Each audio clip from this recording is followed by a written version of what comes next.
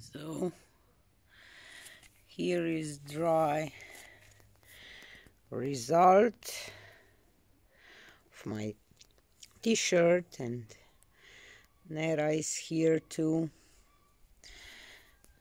I will try to show you. I'm on the daylight so that you can see all the things. Definitely I will try to. You see it's dry. It has a beautiful shine of this gold, and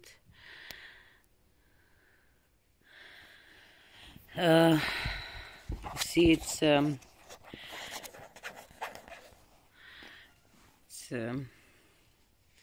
kind of flexible, so you can stretch it, but maybe I should thin the paint down a little bit and definitely add the plastic around so I will get more clean edges. But for me it will be okay. And yes, I did it.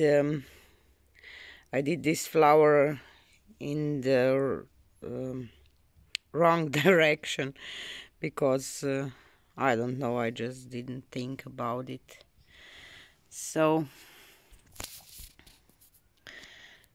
I'm happy for my first try, so bear with me because I will publish another video today about flower dips on the fabric, on the t-shirts, and everything else that you can do with this. So this is it for today, and see you on the next one. Bye.